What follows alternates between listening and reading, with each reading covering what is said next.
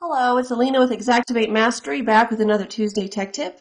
And today we're going to talk about keeping your report line item numbers in order. Now, I've already done a previous YouTube video on this earlier in the year, but I wanted to let you guys know there's a way that you can automatically make your reports resequence without having to think about it.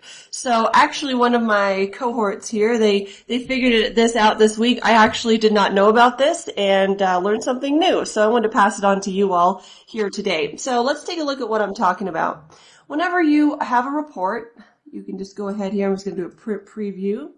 When you have a report that you've ran and you see that the line item numbers are all out of whack, like me here, my first line item number is number 22. Then we go down and we're doing okay, and then, 910. That's because I moved some stuff around. And then when I added some more line items, it's going to 23, 24. So this just looks like a mess. Doesn't really look like I know what I'm doing here, and do not like to feel that way. So the old way of doing it is I would have directed you guys to resequence your line numbers here in the print screen.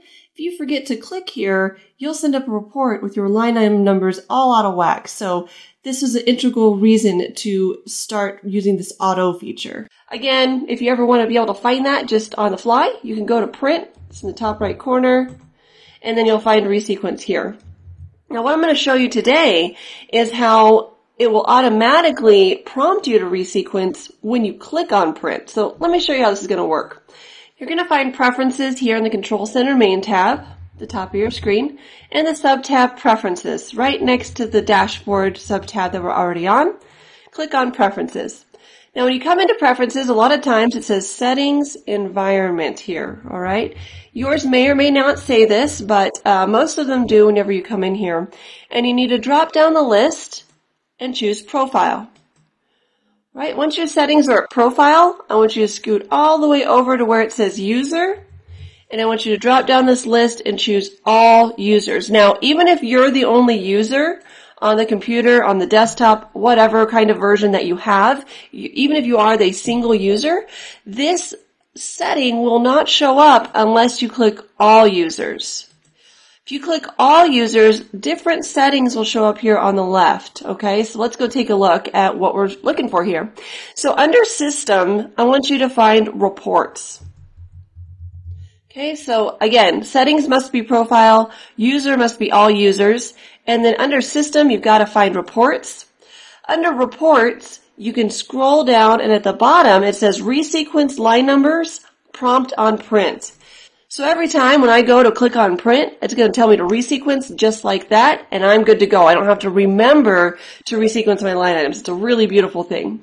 If you're getting frustrated or can't find reports under this project settings area, you'll want to be sure that you have all users selected, and then reports will show up. So different preferences will show up depending on which user you've got selected here. Also, be sure to look at the profile type. If you're using contractor profile instead of carrier, you'll want to go ahead and set this up for the contractor profile as well. There is a checkbox for both. So whether you want to go ahead and just do that now, carrier and contractor, so whether you use either profile in the future, that way you will be all set up with this resequence line number. Now if I go back to my estimate here and take a look, you'll see as soon as I click on print in the top right corner, bam, it asks me, do you want to resequence? Why, yes, I do. And now every time I go to click on print, that will prompt me to resequence right then. I'll never have out of order line item numbers again. Everything looks really professional and buttoned up. So I thought that was a really great feature. Glad I learned something new this week and I could pass it on to y'all. My name is Alina Wilson. If you want to check out Xactimate Mastery, what we're all about, go to www.xactimatemastery.com. If you like this video and want to see more topics like this, be sure to like the video and subscribe below. I'll see you next week.